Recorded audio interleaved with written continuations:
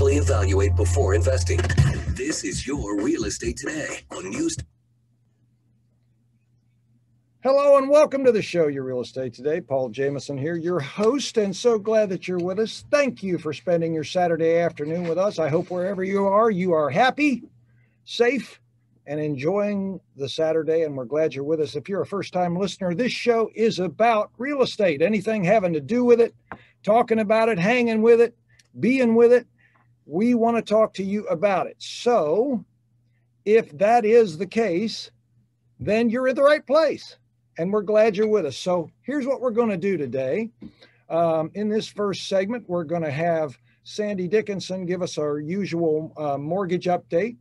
And then Trent Haston from the Roby Companies is here, and he's going to talk a little bit about the Make-A-Wish Foundation and what they've got going on there. So we're excited to hear from him. So stay with us. We've got a lot going on today, and we're glad you're with us. So I'm going to start, as I always do. What in the world did I learn this week? Yes, an old man can actually learn something. All right.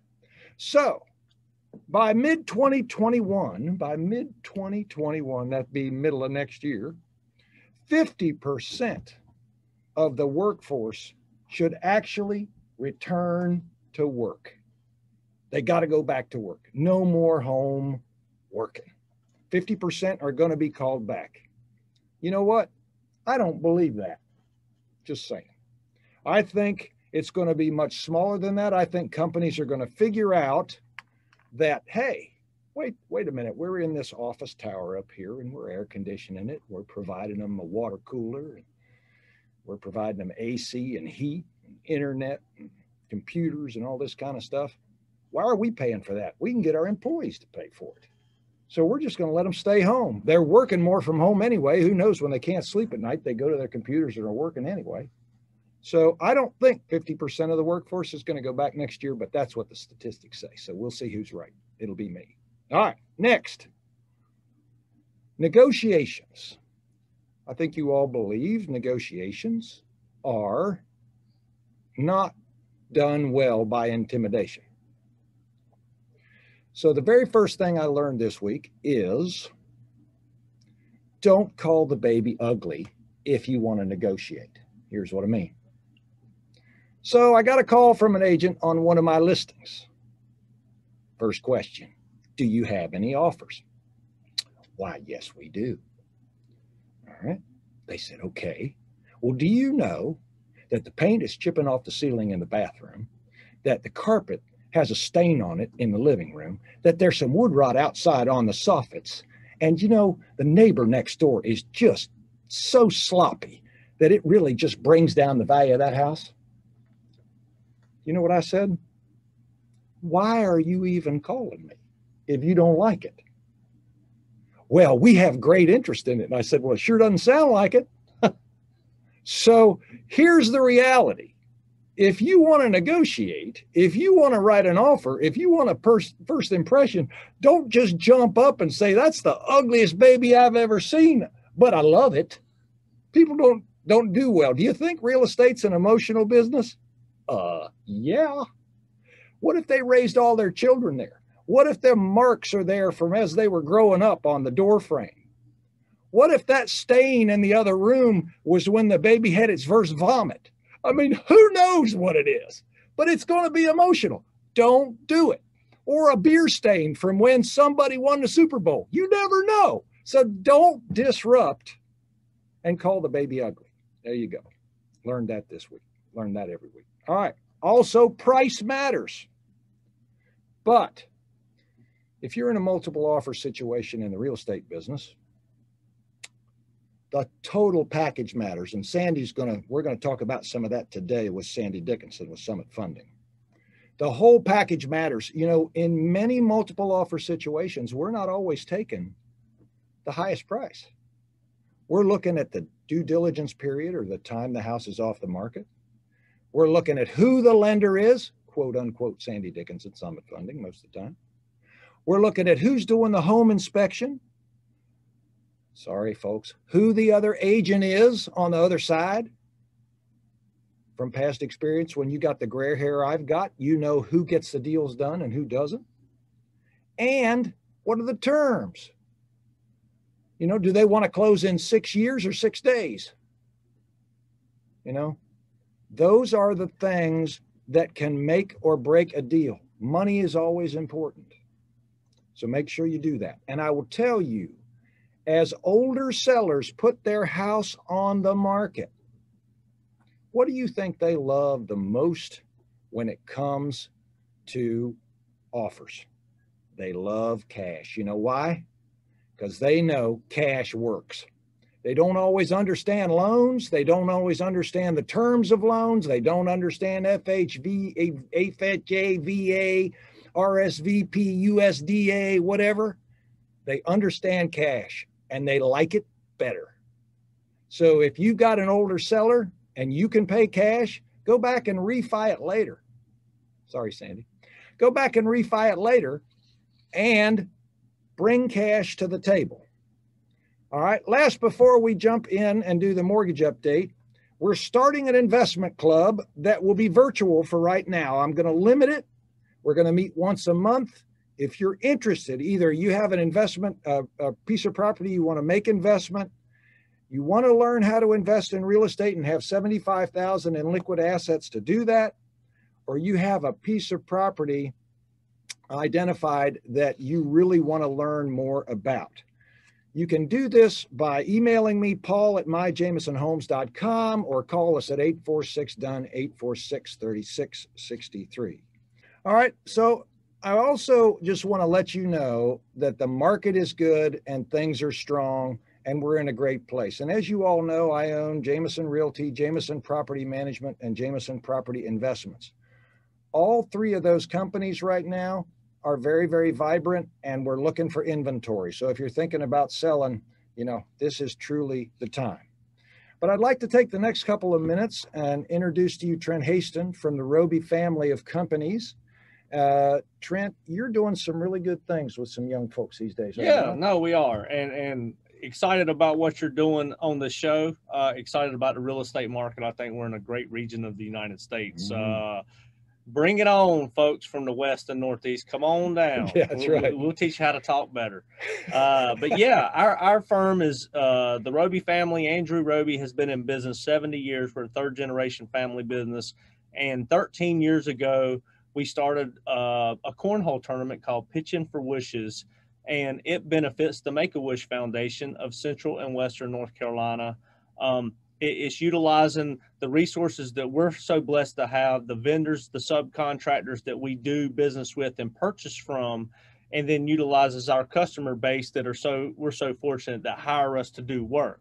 So our model is, how do we add value to our vendors and customers and put them together to create a win-win for something local, something where the money stays in the community. And we have chosen over the last 13 years, the Make-A-Wish Foundation of Central and Western North Carolina.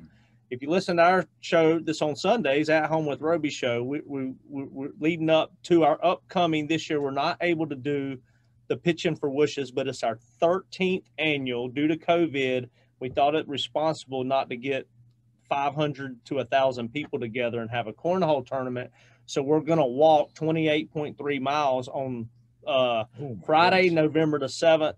And our sponsors are pledging donations to the Make-A-Wish Foundation for us to go walk that. And we're going to touch, in some form or fashion, everybody that gave money. We're going to walk by their business or walk by a job that they're working on. And the goal is to raise a couple $100,000 to go directly to grant wishes for children with life-threatening illnesses. That's wonderful. The Roby family of companies and the At Roby show, Sunday at 10, right? 9. Sunday at 9. Sunday at 9 a.m. You want to listen to these guys. And actually, I'm a customer of y'all's. I'm glad to do it. Y'all do a great job, and we're excited about things ahead that we have together, and looking forward to the Make-A-Wish event that you're having on the November the 7th. That's right. Friday, November the 7th. And thank you for having us. I look forward to the future together as well. Sunday at 9, the At Home at Roby show. Thank you, guys. And we'll be right back to show you real estate today here on News Talk 1110, 99.3 WBT. Stay right with us. Welcome back to Show Your Real Estate Today. You're on News Talk 1110 99.3 WBT. I'm Paul Jameson, your host, owner of the Jameson family of companies, here with Sandy Dickinson with Summit Funding. We're talking about Sandy's picky, invasive requests that are necessary in order to get a mortgage loan and the reasons why. And it is helpful. I didn't know a lot of the things that Sandy's been sharing so far about why they do certain things the way they do them. I guess, as we referenced before, the pendulum from 2008 has kind of swung the other way, but it's still changing. And I think it's gotten a lot better in the last couple of years. Don't you, Sandy? Yeah, it definitely has. We've gotten more programs back, like the bank statement programs and the jump up. And thanks to COVID, we're not having to validate tax returns at the moment because it's a nightmare to try to get them with the shutdown of a lot of the IRS offices, I guess, or they couldn't get to their computers. Well, that's true. That's got that going for us. One more easier step to get to the finish line. All right. So I already gave my pay stubs. Why do you need more?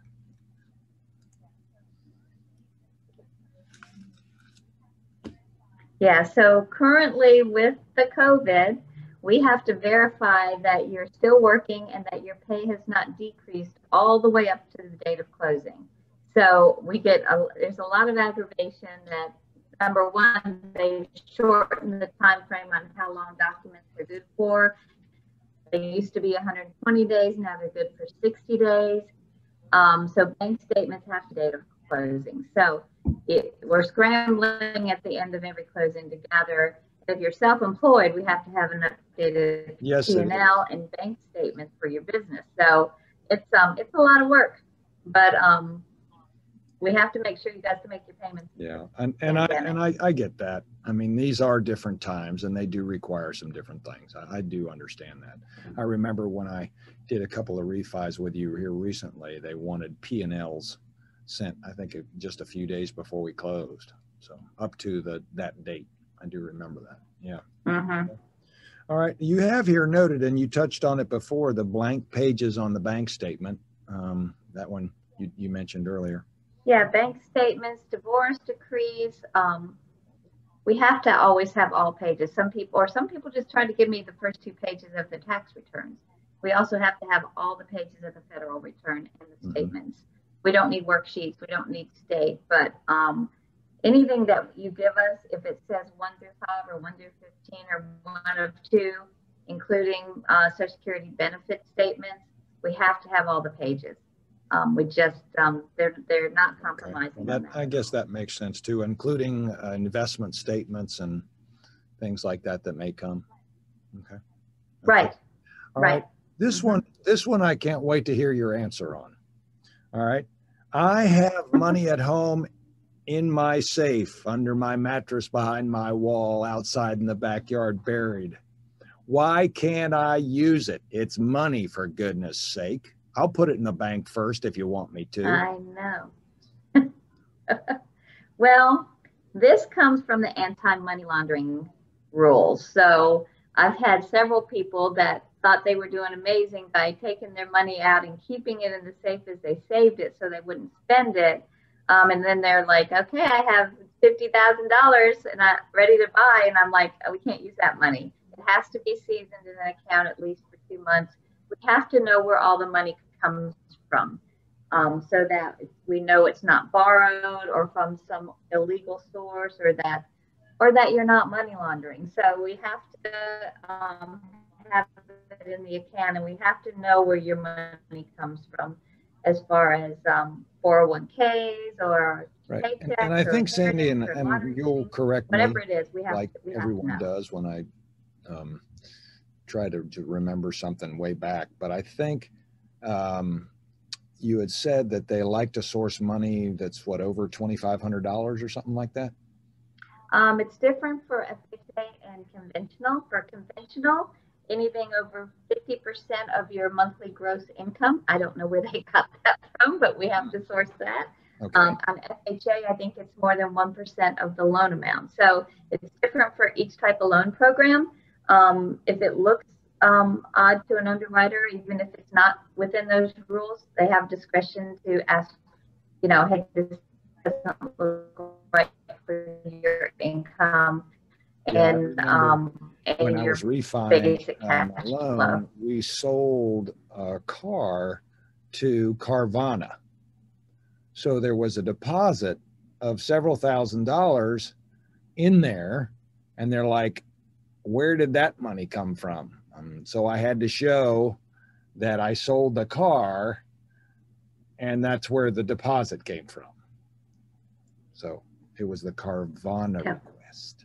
And if you sell a car to an individual, then the documentation gets even crazier, because we have to have the bill of sale, we have to have proof of what the car was worth, we have to show the transfer of money.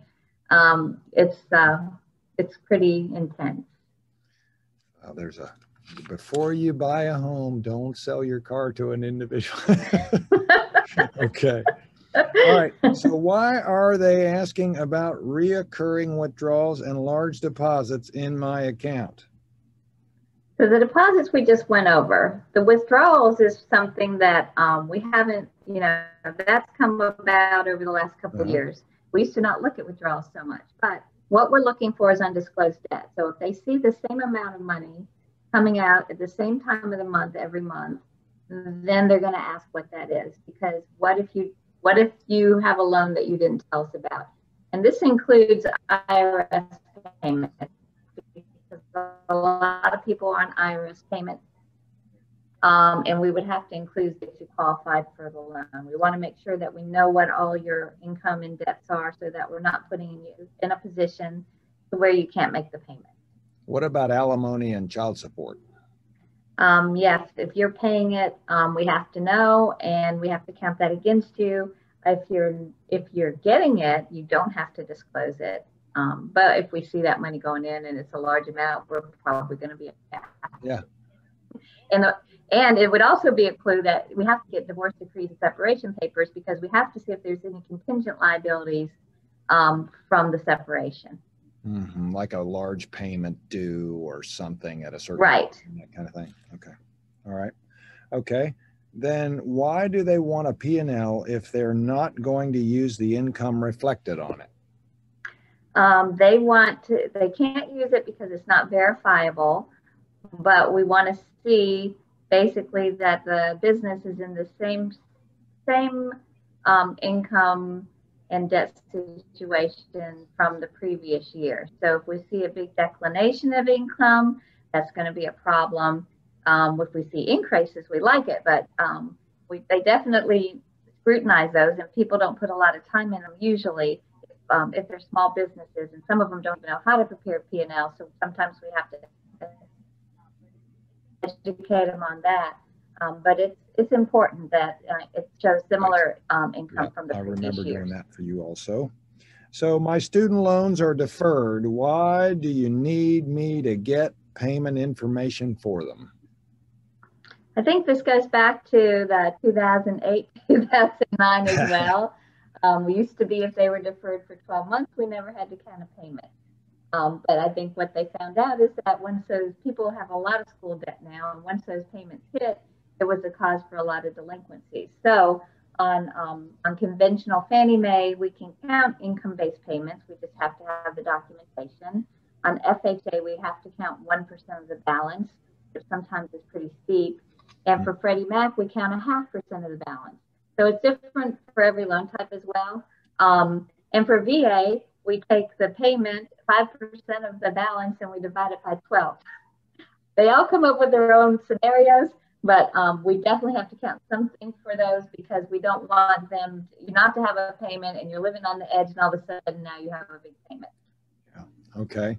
Well, in the last 30 seconds, I was a W-2 employee, and now they pay me $10.99. I make more money now, so why can't you use my income? I can't use it because all of a sudden you've become self-employed. And when you're self-employed, you can write off expenses, and you have expenses that the company doesn't pay. And so we have no history of that. And therefore, we can't use that income because we don't know what the resulting net adjusted gross income is going to be. Right. So let me net this out. Sandy. So we've got all these things going on behind the scenes, right? Right. So the advantage of working with you is, although these 12 things sound very complicated and cumbersome, you walk people through the process and make it easy. Right. And we try to tell you everything up front so there's no surprises, because there's nothing worse than starting that way, not knowing, and then all of a sudden we're asking for a million more things. Right. Because it really doesn't feel complicated. It's not easy. You got to gather a lot of stuff, but I think your group and your team really help make you and walk you all the way through. I think that's the benefit of working with Summit Funding. That's in my opinion. All right, so we'll be back. Thank you. Show Your Real Estate Today. Paul Jameson, Sandy Dickinson. Stay with us. We've got more to talk about. We're here, so don't go away. We'll be right back. All right, so welcome back to the Show Your Real Estate Today on this Saturday. And man, time just continues to move so quickly, and we're excited to be with you. I'm Paul Jameson, your host, here with Sandy Dickinson with Summit Funding. Sandy did a real good wrap up of kind of the expectations and making sure that the I's are dotted and the T's are crossed in the loan process. I mean, it's just how it is. So rather than get frustrated about it, know what they need, know how they need it, and let them walk you through it. And that's the advantage of working with Summit Funding, and especially with Sandy and her team. They walk you through. So I wanted you to be aware of some things that you need to know as a seller. That we make sure and communicate so that when we get to the closing table, you're not going, huh? So it's the huh? What? I didn't know that conversation. And we try to make that as easy as we can for you. One of the first things we do, and a lot of people ask us to do this, they go, well, if it sells for this, what am I going to get when I go to the closing table? How much money am I going to get? I hear it all the time. What's my bottom line? What's my net? So we have a form called a seller net sheet. And on that seller net sheet, we can give you three scenarios that says if it sells for this, one price, or this price, or this price. So we take three different prices, and then we calculate the commissions, we calculate the attorney fees, we get your payoff, we put in an estimated amount for if they're going to ask for repairs. We try to give you, home warranty, tax stamps if you're in the great state of Mecklenburg County or Union County or York County or wherever. All the fees that we see on a typical closing, we try to give you, again, that's called a seller net sheet. So want to make sure you get kind of that range of it's going to be between here and here. And that's a good information to know, especially if you're looking at other houses. How much money will I have? Right? So it's an important thing to ask for, and don't be shy about asking for it. I've done tons of them. I can easily do any of that. You have things that people don't understand or know about for even purchases like title insurance. They always ask, well, why are there two title insurance policies? Well, you got one for the owner and one for the bank if you're borrowing money. So they're just different things that may come up that may be an expense to you. So it's always kind of good to know what you're going to get. All right. Also, one of the things, especially in the older homes, that I like to do is I like to do a pre-inspection. I'll have Preston Sandlin with Home Inspection Carolina come out and do an inspection on the home, especially if you're on a crawl space. And that's just how it is. Crawl spaces are, if you haven't been in there or haven't had it looked at, especially in the older homes, there could be a problem under there. We want to make sure that once we go under contract that we don't get any surprises related to that. So this second area is kind of the pre-sale costs. If you have an older home, or if you've let your termite bond go, have Marty Ivy come out and do a termite inspection. We want, when we go under contract, for there to be as few surprises as possible. Other pre-sale costs we talk about up front as well, like staging, if you want to get the home staged. Some people don't wash the windows for 15 years or so. You know, we may want to get the windows washed and done. We may want to have a deep clean. We may want to get the stove cleaned or throw it away and get a new stove. You know, we may want to replace some things or do some things. So, and we look at the costs and the returns on those costs and how they're going to impact the sale. For example, I've got a house getting ready to go on the market. The paint, I think, is original to them when they bought it about 20 to 25 years ago. And they've hung pictures and they've scuffed furniture and they've got marks on it. And when they empty the house, there's marks on it. And, you know, the trim is just faded and lived in. And, you know, I knew to paint the whole house, with the exception of the ceiling, it was going to be about $5,800. Well, that's money you will get back in that sale, and it's money well spent. So you look at those expenses and you make sure that you talk through those. Those are kind of the pre-sale types of things. All right. You know, staging a home, there's this NAR says it's $300 to $600 for the design consultation for staging, and $500 to $600 per room. That's their figures. I mean, I have stagers that I work with, and it really just depends on how long and how many and what rooms. So you get a quote for that up front. All right. Also, you know, during the sale, you know, they have a provision in the North Carolina contract when you go under contract that says this contract and the signing of this contract means the house is being sold as is. Okay. We all know the Webster definition of as is. It's as is. Well, in our market, that's not how it is. I've seen very little what I call as is. During the due diligence period or the layaway period, they're going to most likely ask for some type of repair or concession. That's what that period is for. It's a discovery period to examine the home and put all your ducks in a row to purchase it. So that is where that is negotiated. So during the sale, as is hard to do, and I see very little of it. I've seen it a few times, honestly, but I don't see it very often. So just know, as a seller, you got to build in some costs for some repairs because they're going to ask for it. It just happens, okay? Think about moving and moving cost and things into your next house. Like, compare moving cost. You know, an in-state move, the average is about $2,300. An out-of-state move is about $4,300. I don't know where these numbers come from, but you know, there's got to be a cost. And if you're transitioning and you haven't bought another house, what I tell people is put your stuff in those pod things. There are several companies that have them, not just pods themselves. So this is not a commercial for them, but you load it in one time. You go stay at an Airbnb or something until you find another house or an executive stay storage thingy, and you unload it one time. So it's the easiest way to do it, I think. So there you go. All right. So one other thing you might want to know, if it's not your primary residence, is what are the taxes going to be? Make sure you talk to a CPA if you have capital gains on a piece of property and know what those taxes look like before you make the sale. I'm not a CPA. Please consult your CPA for more information, because they need to tell you what that tax consequence is going to look like.